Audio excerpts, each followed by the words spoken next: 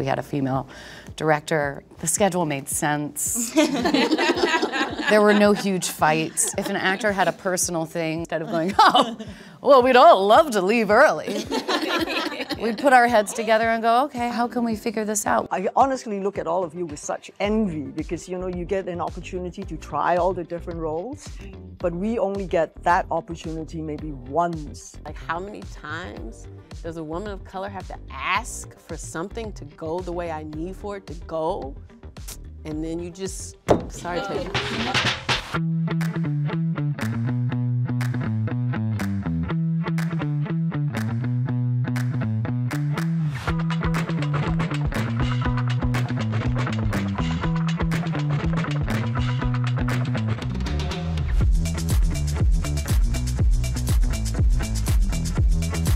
Welcome to the Hollywood Reporter Actress Roundtable. I'm Rebecca Keegan, and thanks for being here. Can we start by talking about what you do when you really want to roll? What is the furthest you'll go when you really care about something? Ooh, write a letter. I have done that, yeah. It's never worked. No? What do you say in it? Please. Yeah, pretty much, please. Yeah, normally like very deep and emotional and like, yeah. When Winter's Bone turned me down, they were doing LA casting that I went to, and then they were like, no, thank you. And then they opened up casting in New York, and I flew to New York and just kind of re-entered like a stranger. They turned you down? Yeah. And did they say, we've seen you before, you know? Yeah, I think that they knew that they had seen, yeah, maybe they were just scared at that point. And they were like, okay. She wants it. Yeah. But isn't it good that they want the role? Wouldn't you want someone who's really passionate about it and will bring their full game on than just casting an actress who's like, oh, okay, I'll do it for, you know? Yeah. Yeah, I don't think there's any harm in it. Maybe there's probably a line somewhere. Don't go to anyone's house. No. Well, isn't it, as you say, Michelle, isn't it great to show interest or ambition about a part? Do you feel like there is a line that you can't cross when you're wanting to express interest? Yeah, the house thing. The house. Yeah. Yeah. Y'all ain't ever, you know, cast a spell on somebody? I think for me it was most difficult is sometimes when you get a script. A lot of the times I get the script and it's not written for a woman like me. Mm-hmm. And if the director is kind enough to take a meeting with you, that's the time when you think, should I voice, you know, maybe you should give me this role, which I think is more suited for me. I remember doing this movie called Sunshine with Danny Boyle, and he's an amazing director. It's a story about the astronauts going to the sun, trying to save Earth. When I first received the script, it was written for a man to start off with. So that was already such a joy that Danny thought, well, you know, I would change it for you. And then at that point, I said to him, why do you think at that time it's still the Russians and the Americans go into space? Wouldn't you have more Japanese, Chinese, and it would be a more united group going up to save the Earth? It's not like a mission to Mars on your own, right? It would be a more collaborative effort. And I think it takes a very director with great confidence of who they are and their vision, and he changed it. So, you know, we had Hiroki Sanada, we had Benedict Wong, and myself, you know, so we had like a real good diverse group of astronauts going to save the world instead of just all Caucasian. Right, right, yeah. So I think that's the time when you think, can I make that bold step? Right? Because the next thing they'll be like, okay, bye, thank you, but no thank you. I was gonna say, I think it's also really nice to live in that passionate state though. Like when you want something, when you're so full of desire that it burns you to the point where you have to like go outside of your comfort zone and make yourself so incredibly vulnerable in front of a stranger and say like, I want this with my whole heart. It's like such a generative place to live when you're like, I'm in a flame right now for this thing, and I don't know if it's going to be expanded or extinguished, but it's such a beautiful place to create from too. And even that if you don't get it, it just sort of gets a little bit stronger and stronger, and it like carries over to the next thing. Like I love I kind of love being in a desirous state, like before you like consummate something and you get it. Like I think that's actually like the most exciting time when you're like, gosh, this thing exists. And like whether I get to touch it or not, it's out there. And I'm just grateful to know that it's in the universe and that it's like been created and that it's gonna go like out into like, even if I don't get to have anything to do with it, I'm just glad to like know it's alive.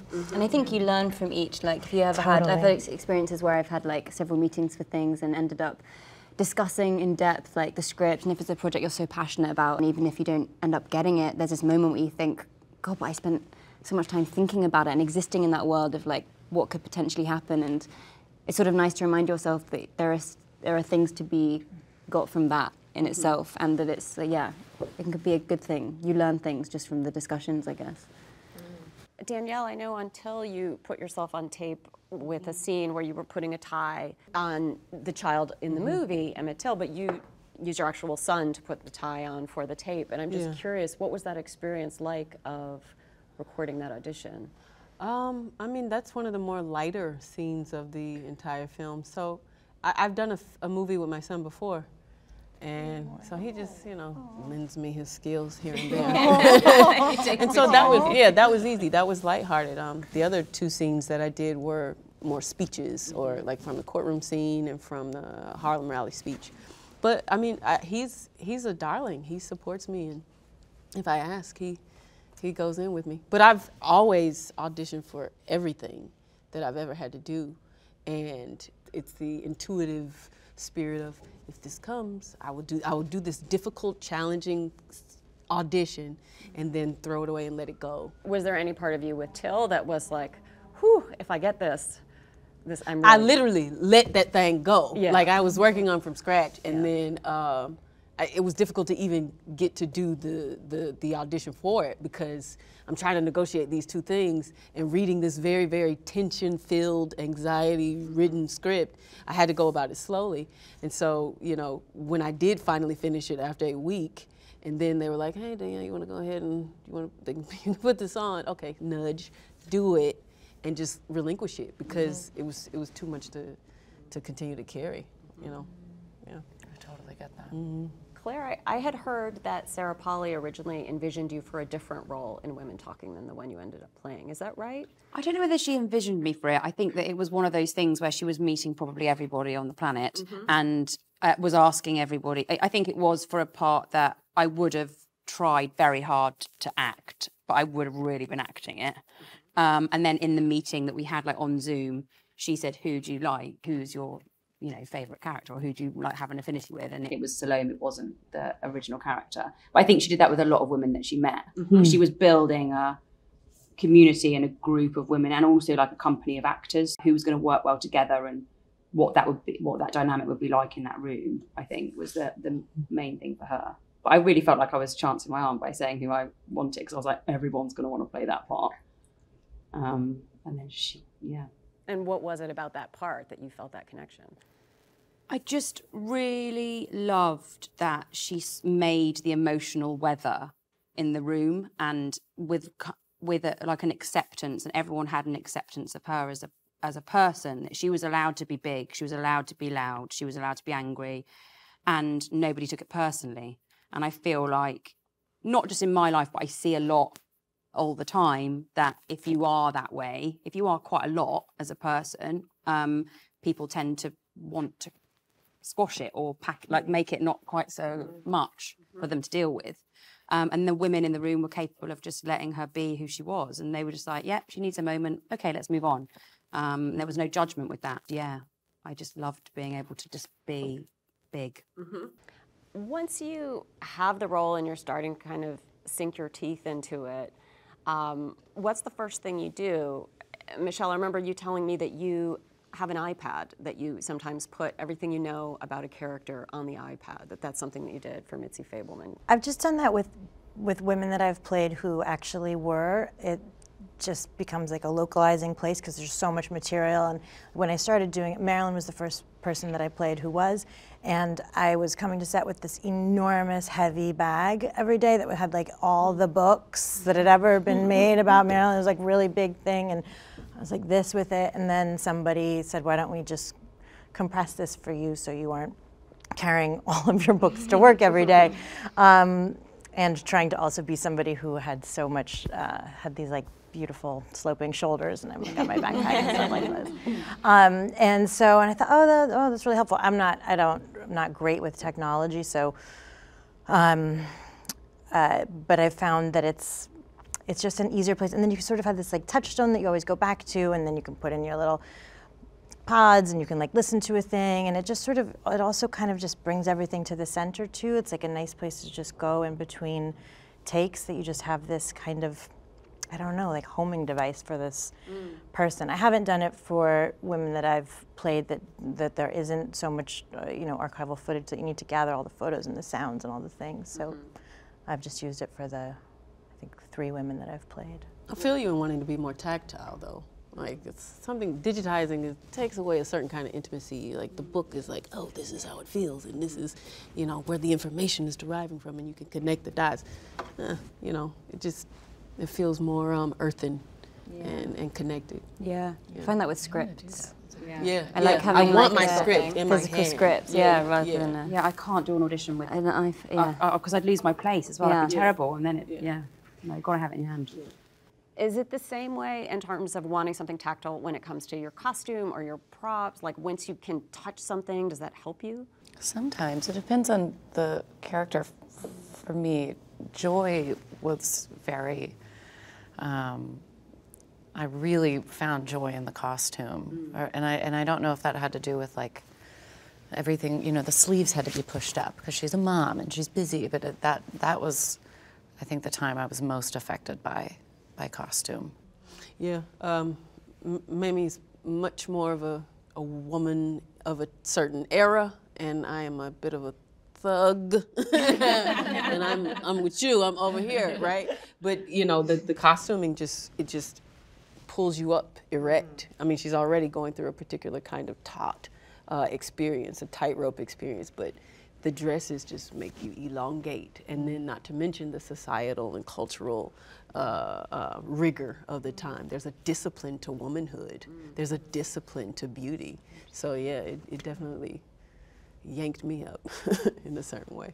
Michelle, in Everything Everywhere All at Once, you're a million different characters. Are you just showing up on the day and looking at what's hanging for you in your dressing room and putting it on? How do you? Did you have a favorite? A favorite? The Rock. My best acting. The way you did your eyes in those. And I said, I'm not doing voiceover. It's got no voices. But that one really needed a lot of prep because you were going from one to another, coming back and going to the next one. So apart from the continuity, which of course the script director and they would help, it's like in your mindset, what, why, and how are you going, how to be grounded the whole time. And it was very difficult. I do a lot of action films, right? So, but in the action movies, I'm generally the one who's always in control, the mentor, the teacher. And in this one, obviously, Evelyn has no clue what she's doing. I mean, she's a failure in everything, which makes her so vulnerable and wonderful to play because she doesn't give up. Even though she fails, she will try something else so that, she's on track to look after her family and, to not be a failure in her father's eyes. So I go to this universe where I'm a Kung Fu master, and then I come back to this, and so I'm doing all the moves, fighting with Jamie Lee Curtis, right? That's a lot of fun. And then the Daniels, they come up to me and say, no, Michelle, you can't look like you know what you're doing. I'm like, what does that mean? And then you're like, yes, of course. Evelyn Wong doesn't know what, so she's got all these skills, but your eyes have to go like, what the hell am I doing? But I'm doing all these, amazing things. So it was you had to be fractured to think like this, work like that. And it was completely out of my comfort zone. I was doing a lot of things that I normally have not done, but I was also thinking, maybe I've spent the last almost 40 years of my career rehearsing for this role. Because, I was suddenly doing comedy, physical comedy, action, horror, every single genre all packed into one and jumping in and out of it. the great thing was everybody was giving more than their 100%. When I look at Jamie Lee Curtis and we just go, mm-hmm, and we do our hot dog dance. There is no, like, oh, I can't do something like this. That's below me or whatever it is. We're like, yes, let's go for it. And we're like, oh, spewing tomato sauce and ketchup. But it was such a gratifying experience, I must say. I mean, I've waited a long time to receive a script like that. Because, as you get older, the letter that you were throwing around just now, as you get older, you find that all the things go, the box gets smaller and smaller. And especially for us, it's never been an easy ride to start off with. I honestly look at all of you with such envy because, you get an opportunity to try all the different roles, but we only get that opportunity maybe once in a long, long time. Crazy Rich Asians gave the Asian community such a boost because the last one was Joy Luck Club, which was like 7 years ago. And so it's very hard for us to say, like, who's your hero? I don't know who's my hero because I don't really see it up there. Because, thank God we had Joan Chen and Lucy Liu, they really fought for us to have a place. And then as the box gets smaller, then you're relegated to, I've been fortunate, I played in Crazy Rich Asians. Because when I did press for that, what hit me the most was every time a reporter comes in, they go like, oh, my parents are really excited. I'm doing this interview with you. And you go, I get it. But it's true, right? Because this generation of film goers don't really know me. Because Crouching Tiger was 22 years ago, even the Bond movie or whatever it is. So with Crazy Rich Asians, suddenly I am the mean mom, the mom that's very scary, that says you'll never be enough. So then you go, okay. And then because of the success of Crazy Rich Asians, Shang-Chi was made with Marvel. So we had our first Asian superhero, which was another great boost for our community in that way. So then I was the auntie. But then you can see the roles I'm getting from mother to auntie. And then when I receive the script and say, please play the grandmother, you're like, no. Walking away. I'm not there yet. I'm not there, yes. I was like, please don't put me in that box already. You're like, no, resist. Relate to that idea of the box, though? I mean, we all get put in them in different ways. Does anybody feel like, oof, let me out of this one that you've got me in right now? Yeah, I mean, I think it's inevitable. I think it's more convenient. No, fight it. No, exactly. Don't allow it. No, absolutely no. I think I felt that when I first started acting and I was doing lots of TV, like British TV stuff. It's just inevitable. What ends up happening is that everybody sort of goes, "Oh, you've done that, so we'll give you this." And you're like, but it's like almost identical. I really don't want to do that. But then I suppose it's that feeling that you have that. What do you do? Like sometimes it is. I think very often it's things that you don't do that navigate your career, if you even can navigate it. I think basically it's what you go, no, I'm not going to do that because that's not going to stretch me, or that's not going to give me something that I need, and then that might lead you to something else. But if you go that way, you know where it's going to go. You're just going to keep doing that for the rest of your career, I think, basically. But I do think that it is also our job to try and show people that that's not the case. Like sometimes it is worth making the decision that seems a bit strange and it's an odd job and you're doing something weird in it, but that to go, that's not all I can do. Right. But it's just you have to be given the opportunity to do that, and that doesn't happen, and it hasn't happened for so many people for so long. Jen, I read you said that you felt like your choices had kind of been hijacked by other people and that you had to really take the reins back for yourself. Yeah, I was at a really big agency, and I just feel like I had kind of given away my agency. But that was also it was also my fault. I would watch things and be such a fan, and I would watch Uncut Gems and be like, oh my God, the Safdies, that'd be so cool to work with them. But I didn't reach out, and that's something I've gotten better about in the last few years. It's like when I watch something, when I'm a fan, let that person know. Because I just realized so many things weren't, kind of getting to me, or people that I wanted to work with, didn't know that I wanted to, and it just kind of.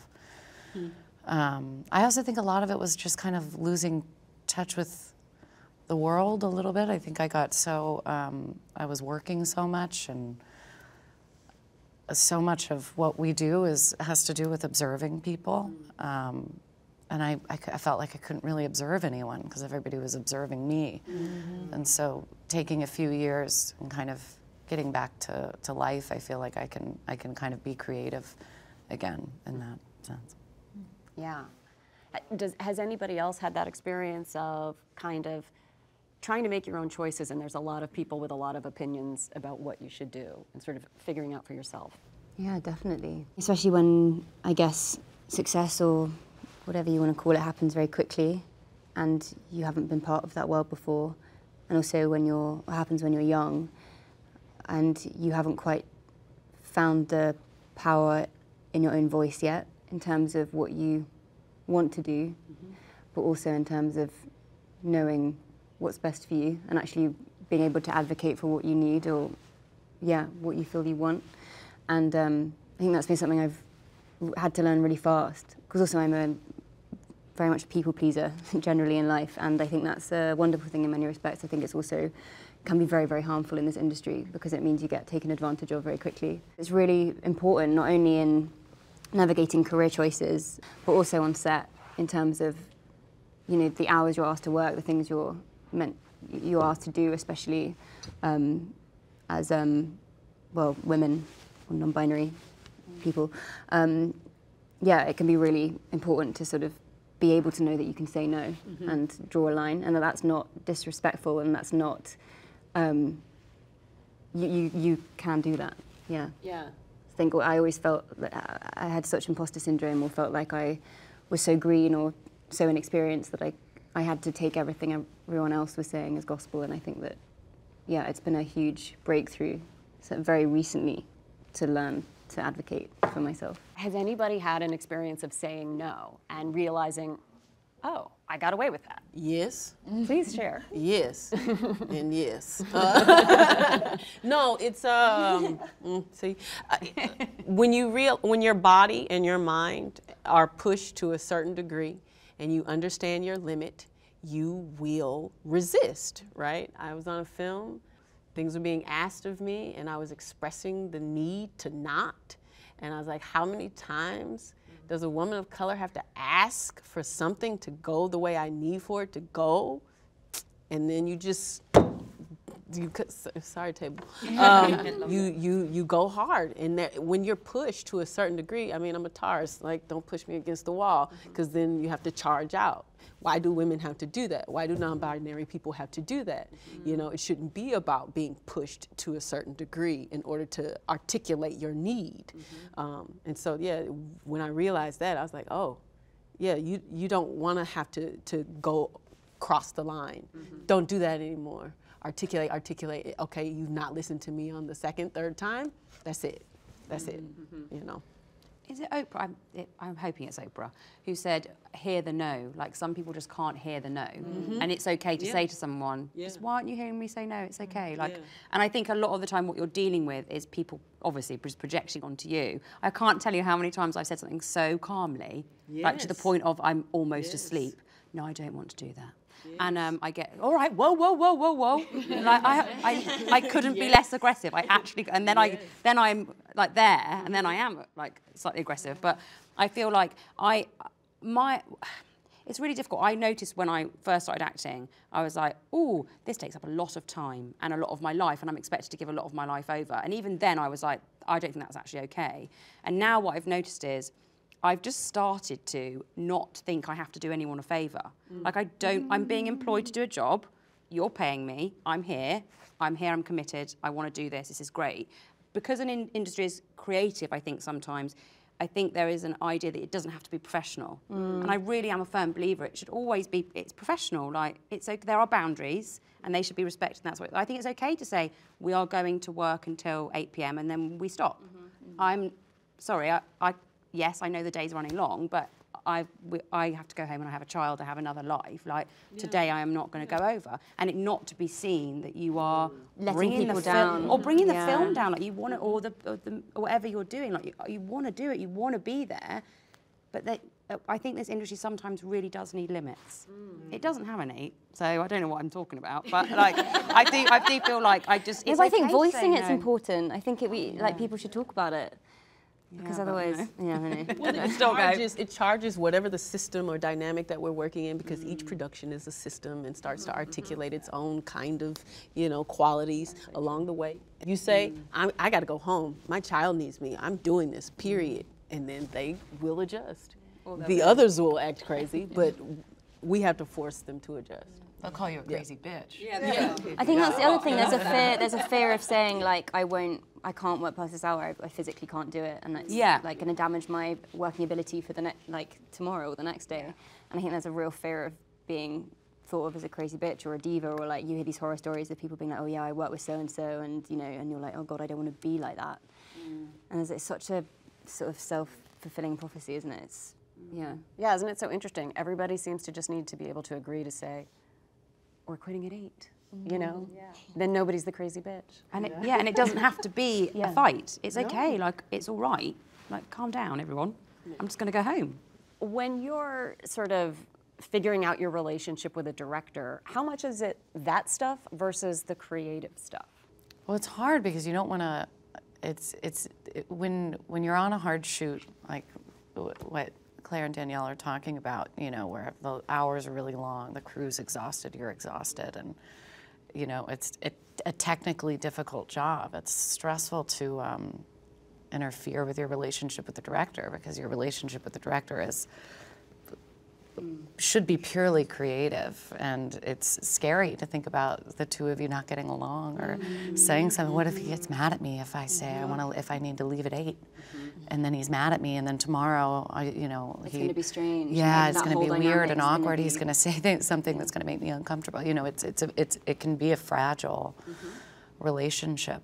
Yeah, I mean, thinking, Michelle, about when you're on a movie like The Fabelmans, you're literally playing Spielberg's mom. I mean, does that mean you get to tell him when to rap? I don't know. No, what I'm thinking about is how often actors are made to feel like children, and that we don't get information. It's sort of kept somewhere. It's kept away from us because I feel like they think they can't trust us with the information because we might do something with it that's contrary to what they want us to do with it. And that you always have this feeling of like something is happening somewhere, and I can hear whispers of it, but it's not getting to me, and I don't have the information, and it's so frustrating. But I don't know, it's happening less and less, I think. In my experience right now, in like the last few years, I really do feel a shift. Like I feel a difference after Me Too. I really do. I don't know if you guys feel that or not, but I feel like there's more information flowing because there's more information flowing between all of us. And I think we're a little scary and powerful, and I feel I see more information coming to me and saying, like, now, based on the information, what decision do you want to make with it? That we're just being trusted more. I don't know, is that just me? No, it's not. I've definitely felt a shift as well. Sarah Polley, the director I did with Women Talking With, she had the most amazing thing. I mean, she's just the most inspiring, amazing woman ever. And obviously she is an actor as well. But she said that with this film, what she did was she prioritized the experience as opposed to the outcome of what the movie was going to be. And I think that so rarely that's what happens, and so rarely that's what's protected, that the experience of making, we've got to enjoy I think the end game is so often the case, especially with things, if everything involves money, but it's so often where you're trying to get to, make something good, as opposed to just trying to believe that what you're doing in that precise moment is good. It is good, and it feels good, and the crew are happy, and everyone's fed, and everyone's had 8 hours sleep, and, and she did extraordinary things on that film. Yeah. Well, she's got 3 kids, so she was, the hours were, this is what we're going to try and do. If we can't do it, we're going to talk to you about it, And my daughter was sick at the end of the movie, and I was like, by that point so homesick that she was like, just go and shoot you out and you're gone. Got the flight, maybe, like I was like pushed onto the airplane. I was like, that would amazing, never never happen. It's doable. It takes, yeah. It is doable. Yeah. Like, she really made the template. Have you read her book? Yeah, it's amazing. She published Run this book Towards called Danger. Run Towards a Danger, and it's so beautiful, and it's like essays from a body of memory, and it's about like, yeah, experiences she's had in her life with, I mean, so many things, but one of them is like her experiences acting as a child and the situation she was put in definitely before there's any kind of shift in the industry. And it's, yeah, you just feel like she's learned so much through doing, and I think that there's working with directors who've been actors themselves. I recently worked with Yeoh, who did Chatterley, he acted before, and you just feel like there's an understanding. And also it creates this ability for you to be able to articulate something because you know that they'll understand, because they'll have been there, it's relatable, which makes such a huge difference. How did that show up on Lady Chatterley's Lover? There was a real feeling like, well, I think because we were quite close in age, it was just like a nice, I just felt like I could talk to her about anything. And also given the nature of what we were doing, like so many sex scenes and so much nudity, yeah, Law being a woman was incredibly comforting, and there was it just felt very safe, and I really felt like I could talk to her about anything and really express my limits of like comfort or not comfort. Yeah. I mean, there's so much freedom in that damn movie. So much that I mean, you have to trust your director. Right? Yeah, I didn't think I could have done it the if most I important thing. hadn't. So I see that in every quality of how you're moving through the film. Thanks. And the relationship that y'all had on. Yeah, I like that. I think with our movie, the Daniels had to be so prepared because we are an indie film, right? And there was so many things to be done, and we did the film in 37 days over 6 weeks. No, Yes. no you did not. Oh, yes, we did. Yes, we worked every day, but we were very conscious of the fact that, you know, when you're so tired, there's no point pushing and forcing you to do it because it's just not going to come. No. Even if you do more and extend the hours. Yes, and people get hurt, and you can see it's not there, and it will never, you know, come again. So what we do is like we have very fixed times, and I think that's very important. Then you understand I have this time, I have to use it to the best of my ability. But at the same time, they always took the first 15 minutes of the morning to bring everybody onto the set. Like, you know, the departments that you will never see because they're hiding at the back and making the props or, you know, getting the costumes ready. And we have like what we call the warm-up session, the bonding session. So we do like crazy exercises and so 15 minutes. We will take turns into appreciating everyone. And then once we start off the starting block, that was it. We were all, you know, motivated. We go. And right at 12 hours, we'll stop. We have a 12-hour turnaround, which makes such a big difference. But this is also something that I've gotten to this stage in my career where I said, I can't do it. Because I know myself by now. If you force me to give you that 16, 17 hours, at the end of the day, you can see me fade. You can just see her go like, So I think that if you set ground rules, you know, but you have to work to be able to set those ground rules. I think that experience for me was very fruitful because you felt that your time was not just wasted. It was there and you were all in good energy and good form. And there was no one that was ever going like, oh, I can't come to work tomorrow. You know, you're so refreshed and you want to be there. So that was a really, really good experience. Is it silly that when we get to talking about acting in terms of awards that we divide it by gender? Should it just be best actor, period, and we don't have a table for each? No, then there's more for everyone. I mean, it's silly, isn't it? Because is there a best? I mean, I probably shouldn't say this, but is there a best act? Like, it's like the whole concept is slightly skew already. So I don't really know how you figure that out. Yeah. I can't remember who said it, but my husband told me it's an actress who said it. Maybe you guys know. She said something like, "We all love to run, but they make us wear colors." And I just thought that was so beautiful. Like maybe there's just no best. There's just like people making stuff. Yeah. Agree. I think that in the way that the world is heading and the shifts that we're making towards representation across the board, I think that there needs to be a change so that people who are non-binary or however you present or identify yourself feel included and represented. I think it's about feeling acknowledged and feeling seen, and but I think there is a lot of things to be worked out before then. For instance, I just think that it also comes down to there being roles for queer people, and I think that there are more and more, but I think that there aren't enough yet that the categories like are changing. I think that it's one of those things that it's, you know, the work has to come from the bottom up. So it's kind of a question of representation across the board. But I get asked this a lot in terms of being non-binary, but playing female characters, and then where I feel comfortable in being considered for awards and stuff like that. And I don't really know. It's very, I don't know. Like it's yeah. I mean, I play female characters, so there's also like is the award for, you know, how much does the award have to do with you and your gender, or the gender of the person who you play?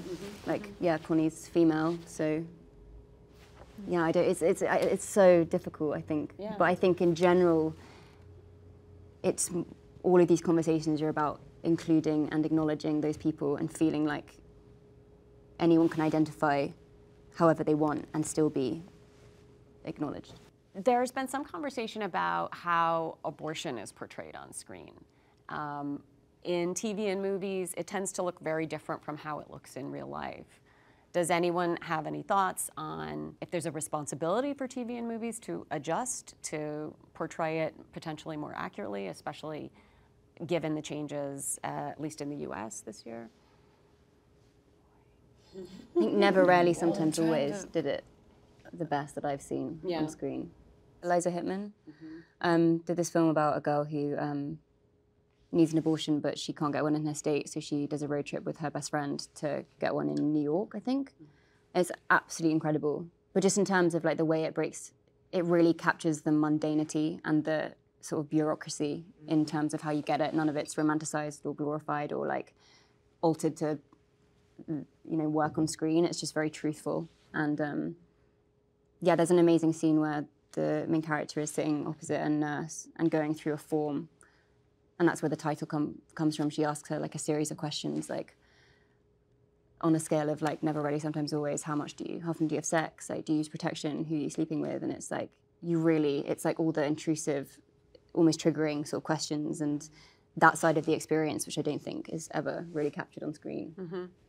Yeah, as you say, all those little details were well shown in that. Yeah, I think it's critical. I mean, we're in that moment now. Where each state has a different dynamic going on. I have close relationships where the bureaucracy is out of control. Have to travel to this state can't do it, gotta go to this state can't do it, gotta go here, the medical records, like all of those stories have to be evinced so that people understand how stupid it is to try to hinder women's choice. I mean, the state of Georgia has counties without OBGYNs. People have to drive across state hundreds of miles just to get a pap smear, just to get medical care. Yeah. Because the attack it's on femininity. Yeah. It's absurd. DNCs are just as much a medical procedure. I had one when I had a miscarriage. If I didn't get a DNC, I could have gotten an infection, I could have died. So I think, back to the way it's portrayed in films, I think anytime an abortion is portrayed as killing babies is not helpful with that imagery. As Emma was saying, the bigger picture of what someone's going through when they're in a medical situation brought on by sex. And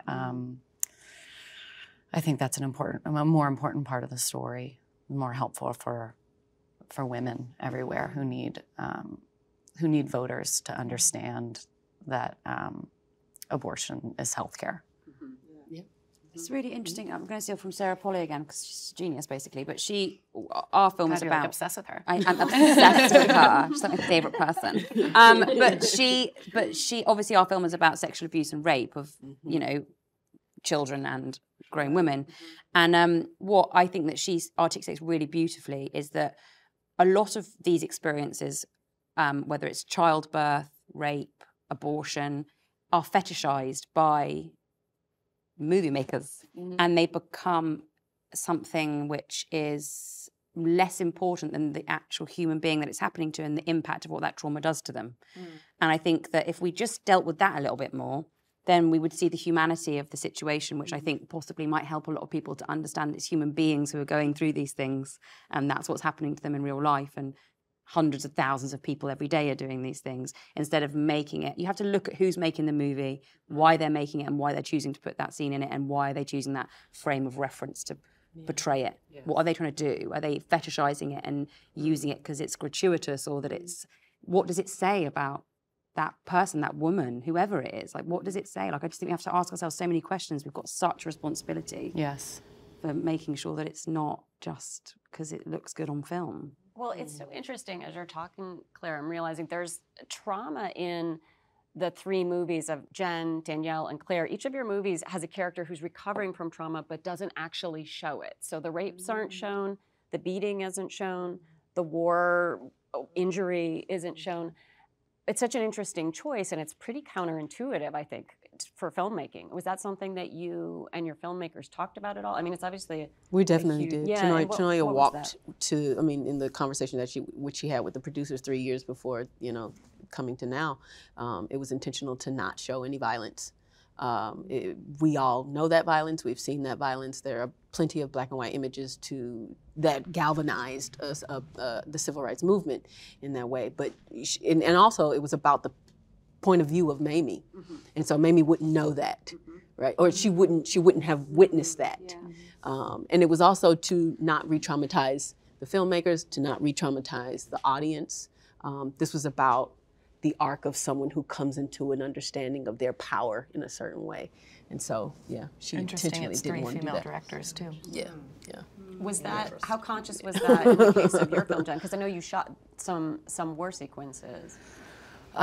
We did. We shot it, and I think less so for the idea of seeing violence and traumatizing people. It was more of, I think once we got into the edit room, it was clear it was more powerful to tell a story about PTSD in the present by somebody who's haunted by the past and somebody who's making leaps and, healing not being linear. And it almost feels like when you're reading a book and you can picture something, you know that this thing happened, and it's kind of, it leaves room for the audience to connect more with this character instead of it being about this specific thing that happened here and it looked like this. What does that mean to you? This person is healing from trauma. They're trying to learn how to forgive. How does that make you feel? It almost includes more people, the less specific it gets. That is interesting that it was 3 female directors that made that choice. Is it easier to get a film with a female director made now than it used to be? Anybody had that? Jen, you made such a face, I have to ask. Easier than it used to be, yes. Yeah, still hard. I mean, you produced Causeway, so I assume you had some. We did, and it was making me laugh when we were talking about the hours and stuff, because it was just so interesting to be on a female-led movie. My producing partner and I were the lead producers on it. We had a female director. The schedule made sense. There were no huge fights. If an actor had a personal thing and wanted to leave early, instead of going, well, we'd all love to leave early, we'd put our heads together and go, okay, how can we figure this out? We disagreed, and we listened to each other's point of views. Sometimes I was wrong and would learn that I was wrong, and sometimes I was right. And it was incredible to not be around toxic masculinity, to get a little break from it, and we would always, it did always just kind of make us laugh about how we are, you know, how we ended up with the, you know, women shouldn't be in roles like this because we're just so emotional, and we're just, you know, so, and it's just, I have seen, I mean, I've worked with Bryan Singer. I've seen emotional men. I've seen, I mean, the biggest hissy fits I've ever seen thrown on set. I've watched a man. I've worked, she's, I think, my third female director, and they are the calmest, best decision makers I've ever worked with. I absolutely love working with female directors, but yes, it's getting easier. This is just, I just think about y'all's film, right? Like, and how you're talking about, oh, I get to be this person, and have this kind of outburst. Like, there's just a different kind of respect and comfort in dealing with personalities and emotions. And I think of those scenes, all of the women talking and having the, you know, having the outburst, or being more demure and quiet, and there's space for everybody to exist. And no, exactly. like Claire's sometimes movie. with a man, like if an outburst is had, there is recoil, there is fear, there's all of this emotion where you can't be a full self. But as a result of even, you know, your character having an outburst, or anybody else having an outburst, okay, they had it. And yet I'm still going to articulate my need. I thought that was so powerful. Like, and being a part of a community where everybody, all of them are repressed, and yet somebody's also saying, oh, they have all these different ways of saying what they need to get. You know, I feel like that sometimes is how female ed sets function. Everybody gets to be Who they are. Yeah. Michelle, it must have been pretty extraordinary to have Steven Spielberg, with the stature that he has, being so vulnerable as it sounds like he was on The Fabelmans. I mean, he's kind of opening up his whole family history, and he's described kind of losing it sometimes when he saw you in his mom's clothes. What was that like for you as an actor? I feel like I'm like stuck like 10 minutes ago trying to figure out if you can, how and if you can portray violence and rape without it being fetishized. I've thought so much about it because you so often see it in scripts, and you're like, how it feels. And hearing that I have a 6-week-old, so I haven't seen the movies, but hearing about how these films were created, and that you don't see what happened, that it isn't, because you don't know where it's going to go. Like, I don't think that you can't trust that it isn't going to be fetishized when you put it into like the wrong person's hands, and that if you can concentrate on the women and what their experience is, and not concentrate on, it's just really, I'm so moved to hear that this is happening. Like, I'm like, wow, there's so much change. There's just so much change at this table. It's just like incredibly moving. I feel like I'm absorbing some, I don't know what the question was, but I'm just like, wow. I'm glad you were moved by that. I think it's pretty extraordinary too, just having watched films in the industry for as long as I have. And my question was about Steven Spielberg, who's someone we think of as this, you know, vaunted, venerable filmmaker, showing up, seeing you dressed as his mom in a house made to look like his kitchen, and you know, kind of breaking down. Does that, for you as an actress, make you go, oh crap? Or does that make you go, ah, awesome? Awesome. Yeah. Yeah, because you just don't know. I mean, we didn't rehearse. We didn't really, everybody was sort of prepping in their separate sections, and then you sort of come together, and we hadn't said words out loud, and we didn't have screen tests. So you really show up on the day that you're meant to start filming with the person that you've been working on, you don't know. And so, yeah, to see him have an emotional reaction just meant you're on the path, and now you all get to walk it together. Wow.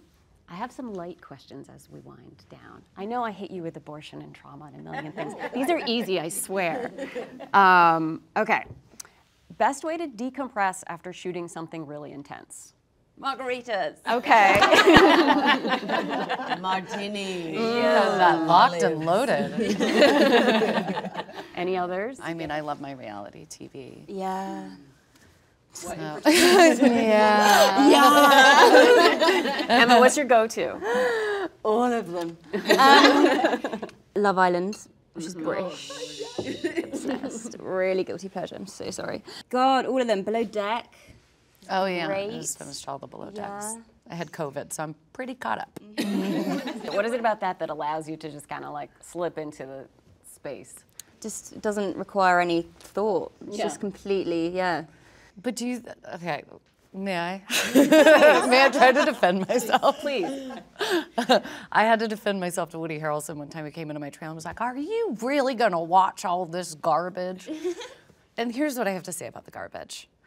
You're watching interpersonal relationships that are as real, as far as I can see, they're real. I've never made a reality TV show, so it's real, it's real, it's real. I mean, I'm watching this fascinating dynamic between, like, there's the narcissist that clearly has borderline. My favorite diagnosis is I love diagnosing people with borderline on reality TV. I'm studying and I'm a hero. That's all I have to say about it. I'm not gonna lie, I watched Love is Blind. It's the best show ever It's that's crazy. ever been made. I fast forward through the ceremonies just to get to the I do's, and now I'm on the reunion. Is the new one good? I haven't started it yet. So good. good. Okay. It just doesn't. Oh, not you're out. Like, what y'all talking about? Love is Blind. Go home right now and watch it. There's 3 series to. I mean, honestly. We have a great one in the UK, Naked Attraction. Oh my God, I've heard about that one. You guys have the best reality show That is ever that I crazy. don't know why we is Don't Tell the Bride.